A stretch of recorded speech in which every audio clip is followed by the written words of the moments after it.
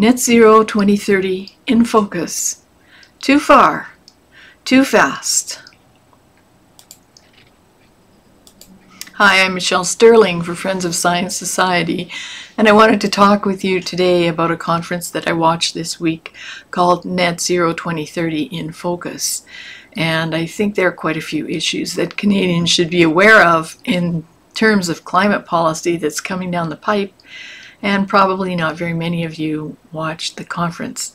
So I'm going to review some of the things in the conference and also offer some rebuttals to some of the what I felt were rather unicorn ideas presented in the conference. So with no further ado, let's continue with Too Far, Too Fast, Net Zero 2030 in Focus. Now it's a fairly full program here, so you might want to get a coffee in the middle of it and come back to it. So this is the conference that I'm addressing today, and it was hosted by the Canadian Climate Institute and the Net Zero Advisory Body. And at the 2030 in Focus, the Climate Institute presented a number of their reports in the video in between sessions. And they said that what we heard, net zero is not just a government policy. National and global economic and policy trends are driving toward net zero and building momentum. So let's see if that's true. Now, one comment I can make, there seems to be a belief among climate activists at this event that the war in Ukraine should accelerate the implementation of wind and solar.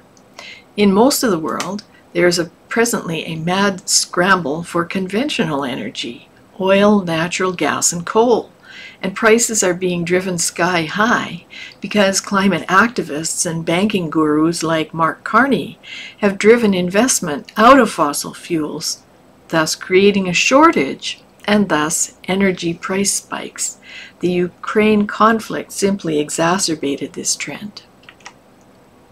So Mark Carney is wrong about stranded assets.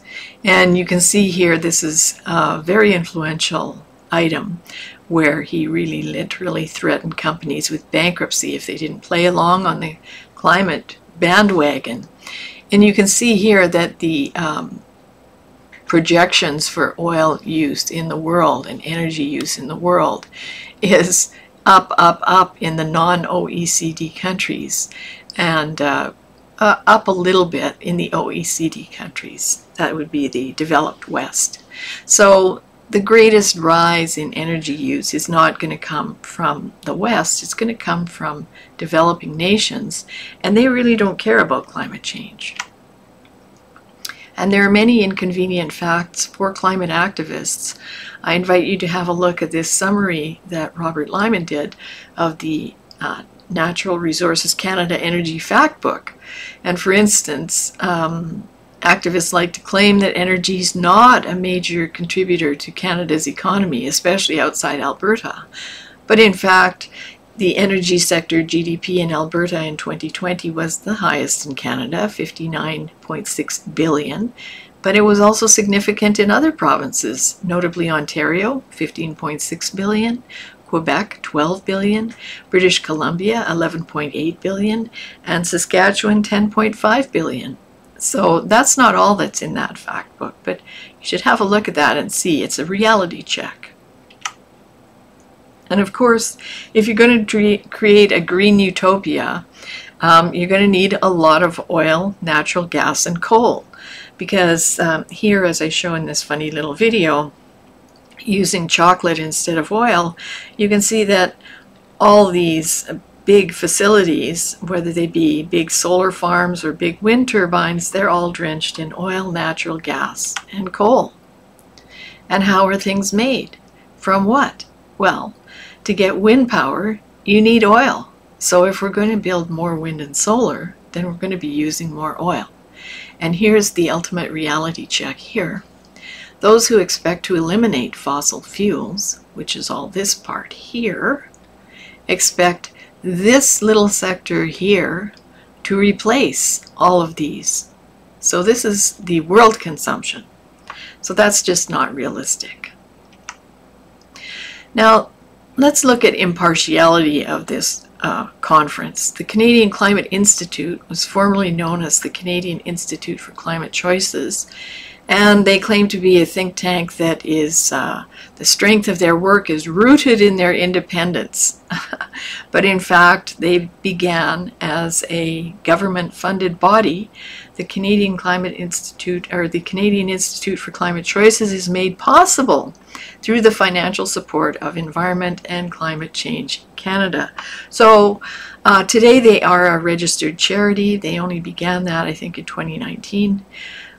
We don't really have their financials listed, but one thing that we do know is that the original Canadian Institute for Climate Choices was funded by the federal government for something on the order of $21 million. So that makes them hardly an independent organization. And likewise, the NetZero Advisory Board, many of these people are fairly well-known activists in the climate community. And later on in the NetZero 2030 in Focus, Minister Guilbeault noted that he had requested that this woman join and chair the organization, which hardly seems to suggest that it's independent either. So one of the things that was continuous throughout the conference was the conflating of extreme weather and climate. So they claimed that the Costs of Climate Change series from the Canadian Climate Institute documents how Canada is suffering from increasingly devastating wildfires, floods, and extreme weather. The Institute's research shows that adaptation can dramatically cut those costs, securing a more affordable and prosperous future. Well, adaptation is certainly the way to go, and that's one of the things that we recommend, but there's no increasing propensity for wildfires or extreme weather events.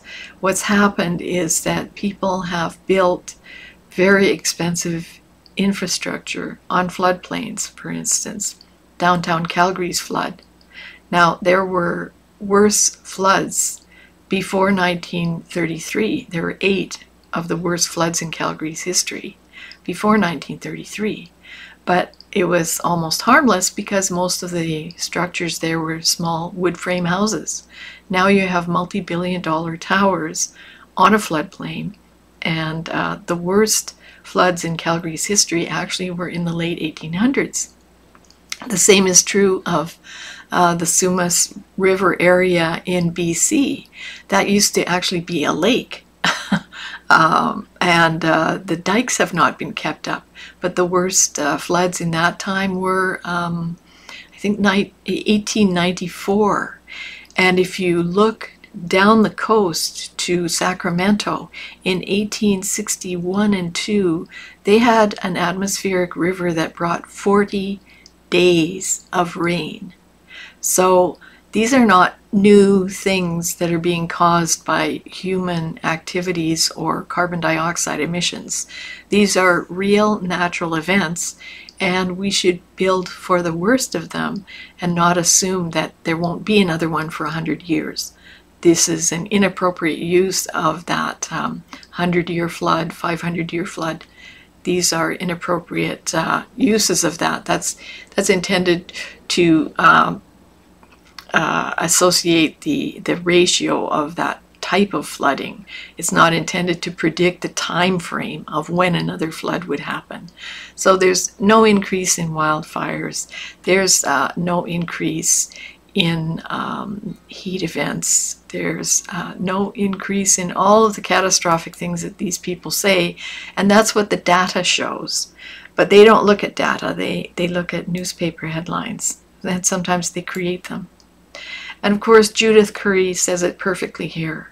Thinking that catastrophes like major hurricane landfalls, massive forest fires will be cured by eliminating fossil fuel emissions is laughable. Well, it's really not funny. Thinking that eliminating fossil fuel emissions will solve the problem of extreme weather events is very sad, sort of on the level of doing rain dances. Everything that goes wrong, they blame on fossil fuel-driven climate change. Imagine how surprised they would be if we were ever able to successfully eliminate fossil fuel emissions, and then we still had bad weather. So we have a couple of things on our website. We have an open letter here to EcoJustice Executive Director Devin Page, explaining that extreme weather is not related to human causation of climate change.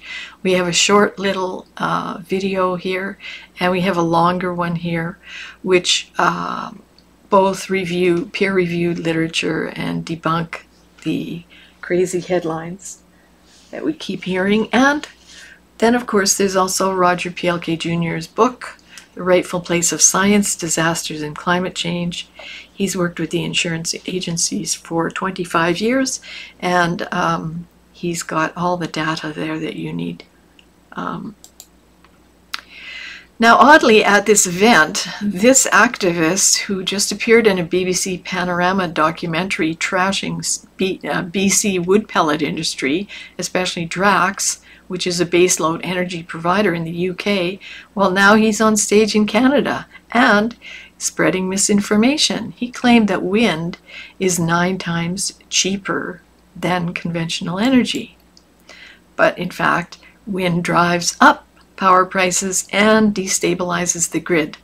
This is from a Fin Advice document out of Switzerland, which shows that in Germany the grid instability rose dramatically from the implementation of wind, and grid interventions mean that the operators of the electrical system have to intervene and either load shift, load shed, shut down, constrain energy use here or there so that the grid won't collapse and go to blackout.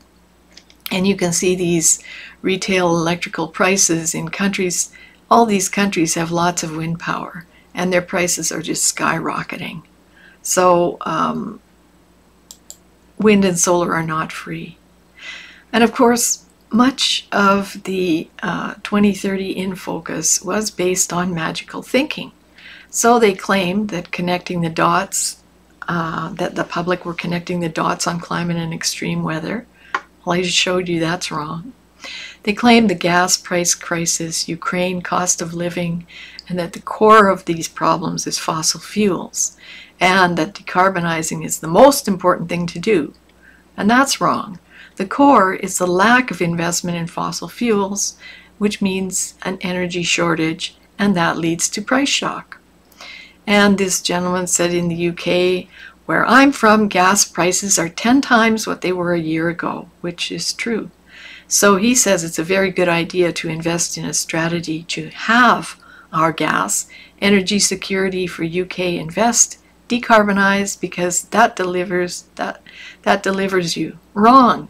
Wind and solar actually need nimble backup. Natural gas is usually the choice. And he thinks that you don't need to care about the climate. You save the economy money, so you don't even need to care about net zero. But wrong. There are no savings, huge costs and reliability challenges, and you still need natural gas. And he said people generally understand some of this now. Run as fast as you can. The stars have magically aligned. Wrong. There's no magic. There's no stars. They're just green climate policies driving the economy into the ditch. And I recommend that people read Robert Lyman's report that's on our blog, Magical Thinking, Why Net Zero is Neither Possible Nor Desirable. It's funny they didn't have Robert Lyman at this event. Then at the conference they had a group of finance folks, and RBC apparently has gone for Alberta Renewable PPAs. These are power purchase agreements to green their banking. But in fact, it costs Albertans a fortune for no power grid benefit. And while I was putting this PowerPoint together, I just went on the Alberta Electric System Operator to check what was going on. So this was October the 20th at almost 7 p.m. at night. What do we have here? We have no solar, of course, because now we're into fall. We have only 236 megawatts of total net generated wind out of almost 10 times that possible. This is the maximum capacity here in the MC column, and this is the actual generation. So what do we have? We have Alberta running on gas and coal, and we have Alberta running on imported hydro from BC, imported coal-fired power from Montana, and imported coal-fired power from Saskatchewan. So RBC has signed these long-term power purchase agreements. These are very expensive for Alberta. Even though they claim that it will bring an initial investment here, that's probably true, but over the long term, Albertans will pay a fortune.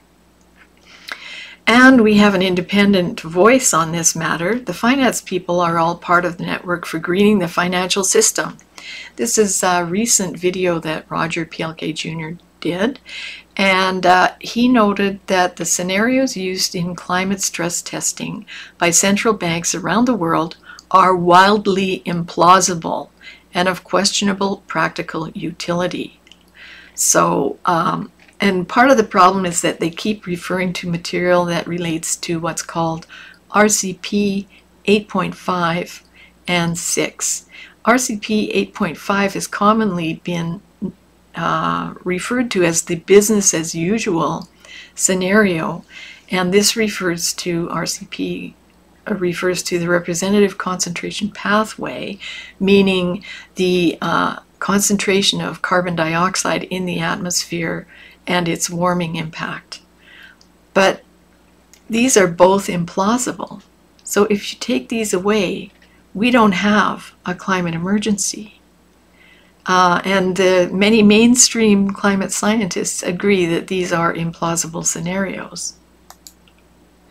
And also one of the finance people said, investment advisors are not climate conversant, but they would be studying it.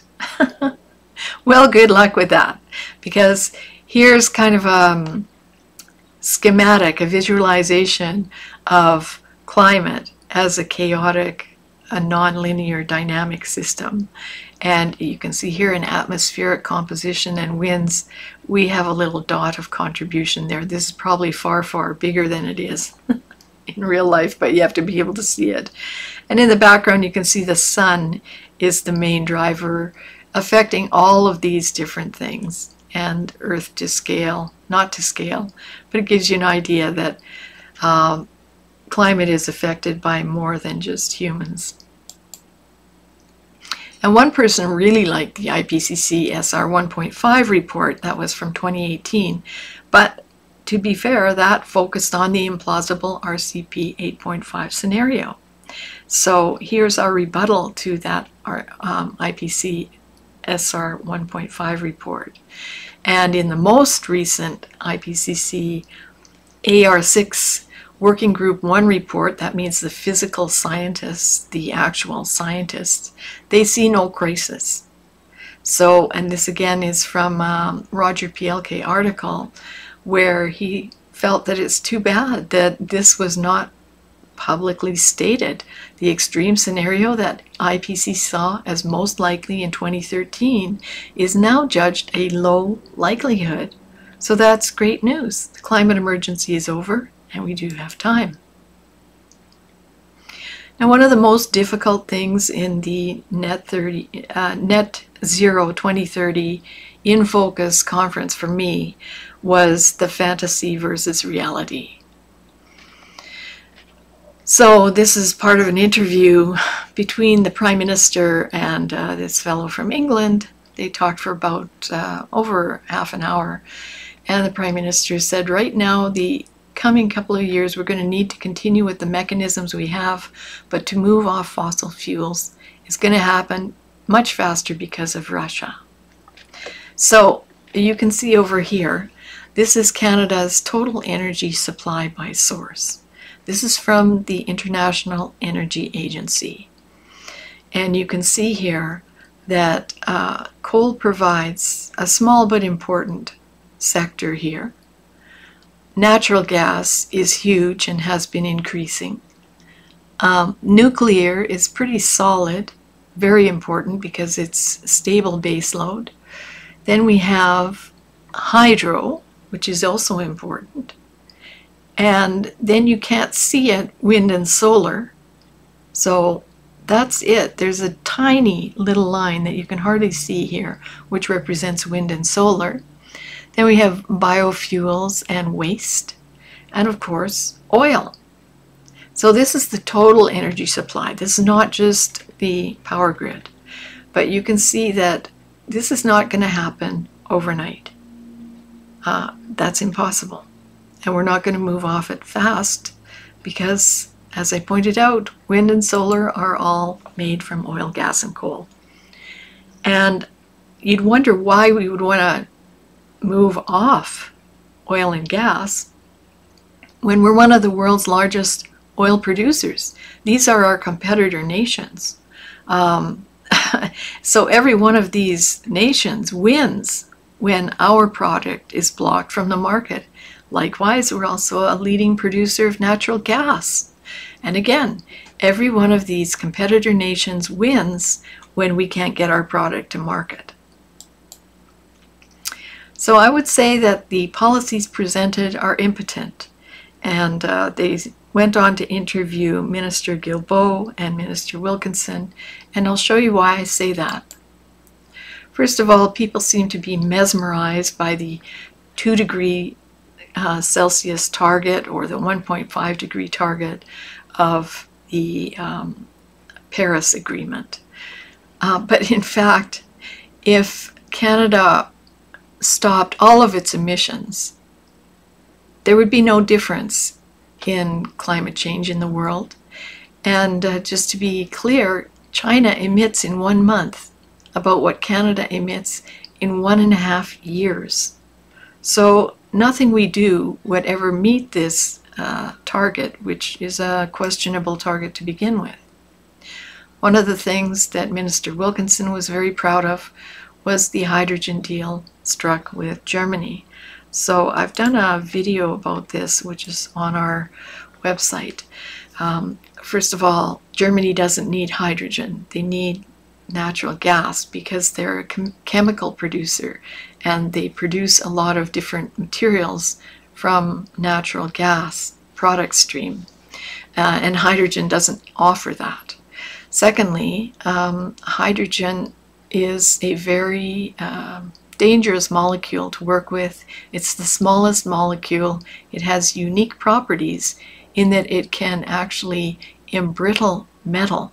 So if it's in a very highly pressurized container, and whether it be a pipeline or whether it be a fuel cell, it has an intrinsic ability to embrittle that metal, make it crack, and then it can sneak out.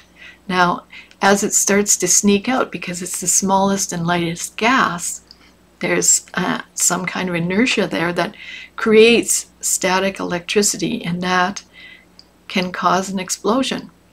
So it's a very difficult molecule to handle. And not only that, like presently we do produce hydrogen in Canada. We produce quite a lot of it because we need it for agriculture. We need it to make fertilizer, but we make it from natural gas. And that process is pretty much down pat. It's also very well managed. There are strict safety protocols and lots of industrial monitoring equipment. So it's quite safe in that regard. But if we're going to consider putting it in the public's hands, that's not going to be very safe. But let's go and look at some costs here. Now, interestingly enough, this report was done by Robert Lyman. He looked at the federal government's own internal auditing departments, and they found that currently the estimated cost of generating hydrogen using wind and solar energy would be 17 times the cost of natural gas. So that would not be a competitive product. And this is from another energy analyst, Michael Liebrecht, I think his name is. Anyway, he assessed whether or not making hydrogen from green energy, wind and solar, how does it make commercial sense?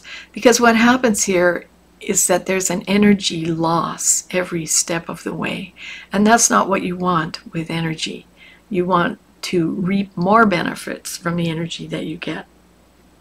So he shows that you start with 100 watts of electricity. It drives an electrolyzer. This splits water into hydrogen and oxygen.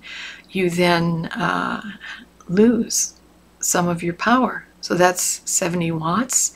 You liquefy it. That's another loss. You then have to ship it. That's another loss. You have to gasify and store it. There's another loss. And then you have to distribute it, and there's another energy loss. So by the time you're done, you really have very little of the energy left. So he doesn't see it as a viable proposition. Now, the other thing that Minister Wilkinson was very proud of and excited about was the idea of building an east-west power grid to electrify everything. So on the one hand, if we look at the electricity generation by source in Canada, and again, this is from the IEA, International Energy Agency, you can see here that we are sitting pretty in terms of clean energy generation and hydro. We are one of the biggest hydro producers in the world. But hydro is not evenly distributed. It's down in the Maritimes, it's in Quebec, and it's in British Columbia, but elsewhere not so much. A bit in Manitoba. So these other needs are very important: coal, natural gas, and nuclear. Now, wind is noted here. You can see it says this little white block down here, but that's very tiny. Solar PV is this kind of little, you can barely see it, purple line here. Where's my cursor? There. That's solar. So you can't expect that this down here is going to replace this in 8 years. That's impossible. And you have to look that all the big hydro is taken. You can see that Canada has mountainous regions here. That's why there's a lot of hydro in BC, and some regions here which are suitable to hydro, and out here, but you know, all this in the middle, no, that's not suitable to hydro. And if you're planning on running transmission lines all across Canada and interconnecting the provinces, then you're actually asking for national blackouts, not to mention the cost would be astronomical.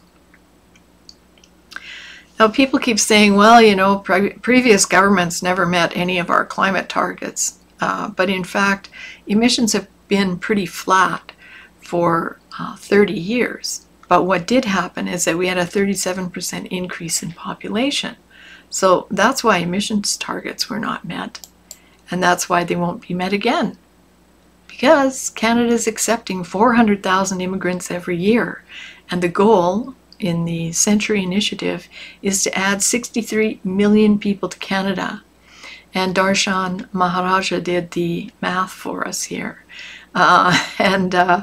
He just did some quick off-the-cuff math. Adding another 63 million people to Canada would increase our CO2 emissions by 1.05 billion tons yearly. So whatever is being proposed in the NetZero 2030 plan will be completely wiped out just by immigration. So Minister Guilbeault and Minister Wilkinson were interviewed separately, and this is why I say it's too far too fast. Minister Guilbeault said that the clean electricity standard would be the most difficult. I concur, and I've showed you a bit of why. And he was very proud of the fact that we are deploying $109 billion in Canada, which is less money than the US, but per capita it's 3 times what they're doing. Well, where would that money come from? And he also noted that normally it would take 5 to 6 years to pass these kinds of regulations and legislation, and the time frames we've imposed is 3 years, he said. Now, Minister Wilkinson said that he thought the most challenging issue would be the east-west power grid. And yes, I concur with that. He says, I think of it building the Canadian Pacific Railway. Well, you know, that's pretty funny, because the railway was built in a fairly short time. But what did you need? You needed steel rails, spikes, and railway ties made from wood. So the elements going into the construction, and of course all the labor that went along with it, the elements going into the construction were relatively simple. Now, if you're trying to build an east-west power grid, you're going to be needing to order all kinds of very complex electrical components. You'll need transformers, very big transformers. You need all kinds of inverters, various substations where high voltage power will be stepped up or down according to the regional needs. You need all these things take sometimes well over a decade just to order them, because they're all pretty much special orders, and you need kilometers of transmission line, high voltage transmission line, all those big pylons. So this is not a simple project. It's not something you can do overnight. All the routes have to be very carefully analyzed. And of course, in Canada, we have a seasonal issue, a very big one in terms of infrastructure projects. There are only a few months of the year when you can do this kind of major construction on infrastructure. So it's not something that can be done in 8 years, and it can't be done easily. It cannot be done economically, and as I will note later on, we have some engineers who've done sort of preliminary assessments. They say that it may be technically feasible, but it's not desirable and might end up in national blackouts. So that's not what we want. And we still would not have enough power generation. We would have to build many more power plants. Even for the present EV policy, we would need to build 8 more Site C dam equivalents. 8 more. And each one of those takes 20 to 30 years to build, each one, and costs billions of dollars. And from each one of those, you need to string kilometers of high tension or high voltage transmission lines. And all that surveying just to find the route takes years. So, you know, these are really not well thought out plans. And the real problem is that we might get partway into them and realize what kind of trouble we're in, and then we will have spent a lot of money and wasted a lot of time and resources and end up broke and in the dark. So I think that there needs to be a really big rethink on that. And here's the assessment that I was telling you about. This is something that we did in 2016 or 2015, and we submitted it as part of our proposal on the Paris Agreement. But the real problems: national blackouts, impossible parameters, and ridiculous costs.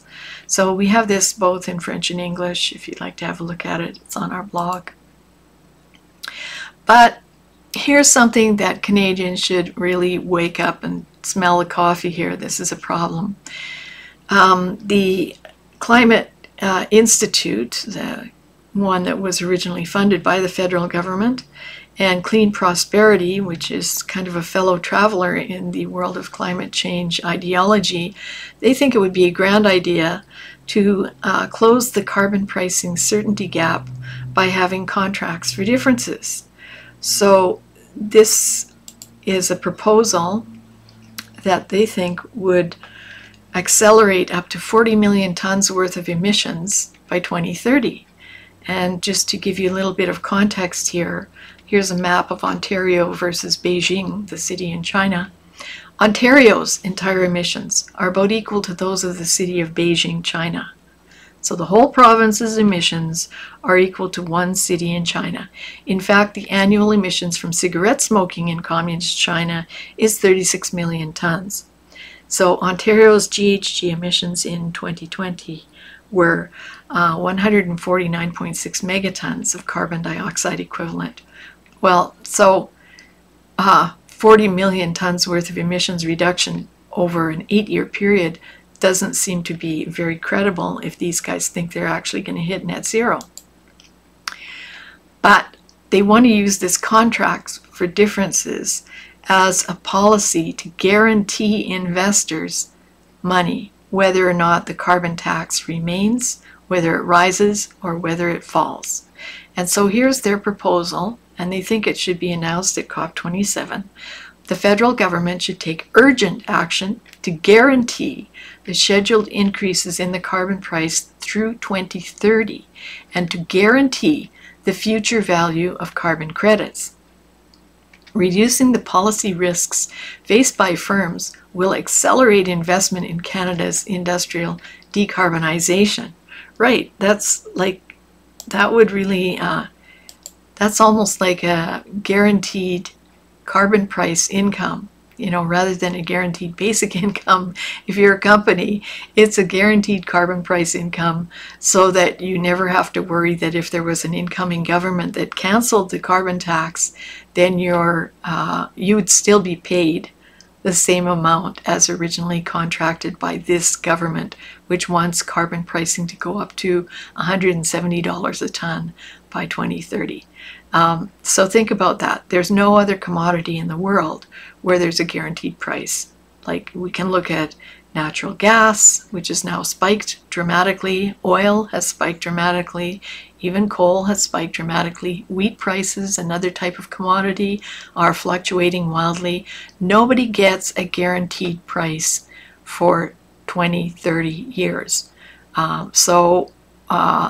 This is a very scary thought that basically a mouthpiece arm institute of the government is self-proposing a policy that would guarantee investors and companies a price on carbon that you would have to underwrite as a tax-paying citizen.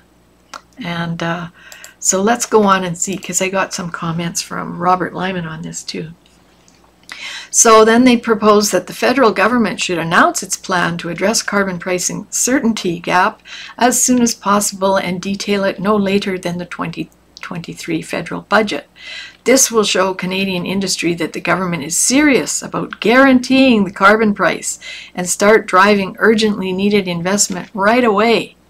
An ideal opportunity to announce the plan would be at the United Nations Climate Change Conference, COP27, in November 2022. And that will help position us as a climate leader, as if we care. So there was an article in CBC earlier this year. Liberal climate plan looks to guarantee a carbon price, no matter who is in power. And of course, an energy industry executive said, I think it's something that makes a lot of sense. Well, yeah, you would. So I asked Robert Lyman about this. Now, Robert is a former public servant of 27 years with the federal government. He was a diplomat for 10 years, and his comments, I've shortened them a bit, but they go something like this. I have never seen an example of hubris that exceeds this proposal, no doubt inspired by the companies and groups that now expect to benefit competitively from the proposed freezing of carbon tax rates in future at the rates already announced but not implemented by the Trudeau government. Where does one start to explain what is wrong with this idea? First, perhaps, with feasibility. In Canada, the legislation approved by the present Parliament, including that governing taxation and expenditures, cannot bind the actions of a future Parliament. In other words, policies and taxes imposed by the Trudeau government can be amended or rescinded by any future parliament. Second, there's the fact that the present Canadian carbon tax rate is one of the highest in the world. Only 46 national governments have implemented carbon dioxide tax regimes. Most of them have rates of $30 per ton or less. And going on, he says, third, the Canadian system of taxation and expenditure includes hundreds, if not thousands, of special provisions that grant advantages to one group or another, ranging from child tax credits to incentives for sports organizations and charities to investment incentives for some industries. No other group, to my knowledge, has ever had the arrogance to ask that it be granted guarantees that its fiscal privileges will be assured for the future. And fourth, carbon dioxide taxes are only one of over 300 current policy and program measures that the federal and provincial governments have implemented to promote the reduction of GHG emissions. Together, they mark an unprecedented set of interventions for a small number of industries. I counted 24 different generic subsidies to renewable energy industries alone. If they were to be guaranteed the indefinite continuation of their carbon price advantages, would they expect the continuation of, and even guarantee of, all the other favors? This proposal makes no sense. And my comment is, I found it very disconcerting that there were numerous odd, sly comments about bringing these plans in a democracy throughout the program. And I'll tell you why else I find that disconcerting. Groups like the Deutsche Bank of Germany have floated the idea of an eco-dictatorship to enforce climate neutrality. And they're not kidding. They're saying things like, well, you know, if there's a law that you have to retrofit your house, what if you don't want to? What if you don't have the money? What happens if your house cannot be retrofitted because of the nature of its construction? Well, they see the solution as having an eco-dictatorship, that a totalitarian government could just simply move in and retrofit your house against your wishes, maybe take a lien against your property, I don't know, to force the payment for such retrofitting, or simply demolish it if it doesn't actually meet the standard anymore. So the idea that somehow democracy is a problem for climate policy, it's a problem for climate tyranny. It's not a problem for climate and environmental policies. Those should be subject to open civil debate and full cost-benefit analysis before going forward. And that is the process, the due process of democracy. But I did find it very disconcerting that at many times throughout this conference, people made sort of odd quips about democracy, and democracy, you know, getting in the way of doing of saving the planet, shall we say. Well, and as I've shown here, you can see none of these policies will save the planet. It makes no difference what Canada does, because the large emitters in the world are continuing apace and they don't really care. And it's very questionable that there's a climate crisis at all, because that relies on the implausible scenarios of RCP 8.5 and 6. So without those, there's no climate emergency and there's no need to race to net zero.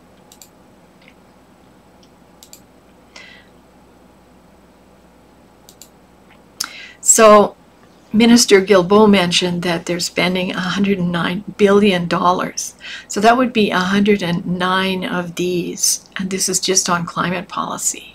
And this is made up of $100 bills in packs of 10,000. So that's what $1 million would look like, right? Here's what $1 billion would look like. So 109 of these. And that money will be coming from you. But in fact, while we are so climate addled here in the West, what is the global reality? The global reality is that people in Europe and North America may not be aware that their combined populations are only 15% of the world's total. The population of Africa exceeds that combined total, and the population of Asia is 4 times that large. So this is a Robert Lyman report, When Giants Arise, and he's showing that the emerging nations will far outstrip the West in terms of industrial development and emissions, and they don't care. It's only we in the West who are committing economic suicide, and as you can see, our numbers are so tiny that we won't be saving the planet. So we have some additional resources that I really recommend to you. First is our Clean Electricity Standard Report. We did submit this to the government. I doubt that they've read it. We submitted it to the Clean Electricity Standard Review. We have also submitted a NetZero report to the NetZero Advisory Board. Robert Lyman also did these 2 reports, which are based on some research by J.P. Morgan and Michael Chimbalist, who's a very long-time energy analyst. And some of the speed bumps and the hazards on the road to decarbonization are based in the simple fact that many of the rare minerals required for things like wind turbines, solar panels, are things like copper, neodymium, and various special minerals, critical minerals. And the prices of these are skyrocketing because of this race to net zero, where you have dozens of countries all suddenly going, yeah, let's build 1,000 wind farms today. So these are skyrocketing. Now, of course, Minister Wilkinson and Minister Guilbeault talked briefly also about things like critical mineral advantage in Canada. So on the one hand, they're saying, okay, we're going to get off fossil fuels, but look at this, we can be a provider of critical minerals like neodymium to the world. You know, we are a mineral-rich country, but first of all, a mine takes about 16 years to open. Secondly, it requires barrels and barrels of fossil fuels, of oil, of natural gas, tons of coal, because these are very big industrial developments. You need to build infrastructure in and out, so you have to clear forests, you have to put roads into the mine, you have to pave that road, you have to bring in the heavy equipment. Almost all of it runs on diesel. These are all very fossil fuel intense programs. So all the things that they talked about in the presentation about making reductions, again, they're completely upended when you say, okay, and now we're going to be a contributor of critical minerals to the world. Yeah, well, you're not going to be doing that with electric trucks. Sorry, it's just not going to happen.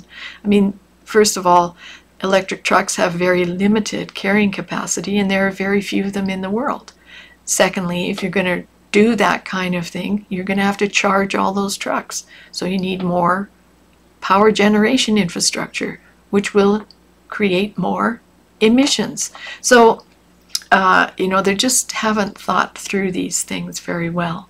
And one of the other things in speed bumps ahead, Robert Lyman's summary of the J.P. Morgan studies, they show that the cost of, say, doing green industrial work like green steel, the costs are astronomical. So that would mean it is technically possible to do it, but then you're not competitive anymore.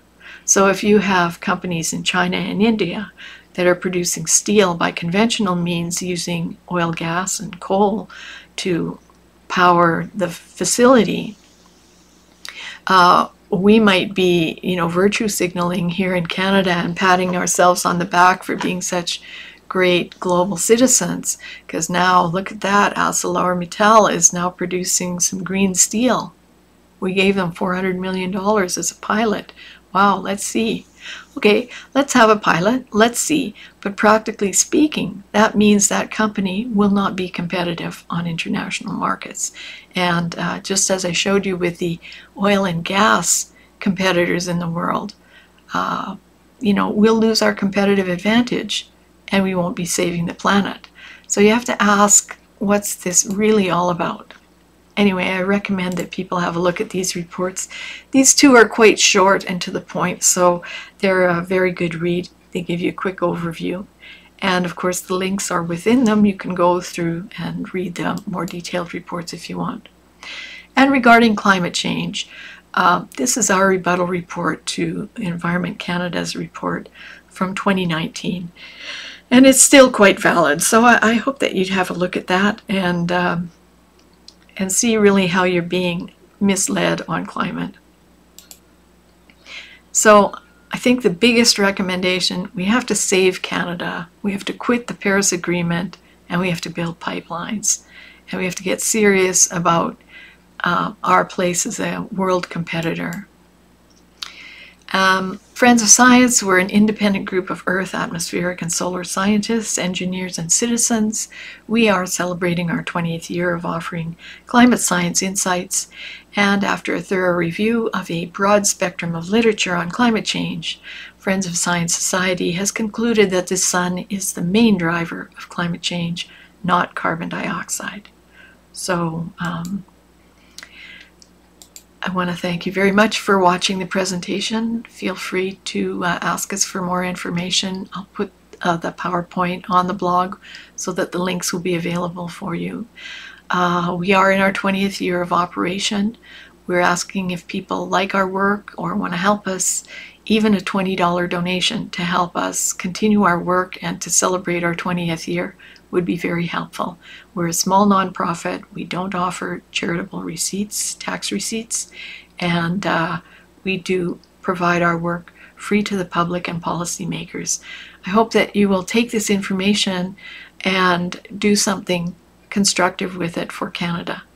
I hope that you will stop the green gravy train that is presently being assembled in Ottawa, because your children will be carrying burdensome debt and may be sitting in the dark, in the cold, and in a blackout because of some of these proposed policies. I know it sounds pretty grim, but you can just look at what's happening in Europe right now. These same kinds of policies have decimated the economies of Europe, and they will be putting millions of people into heat or eat poverty this winter and next winter, and possibly for the next decade.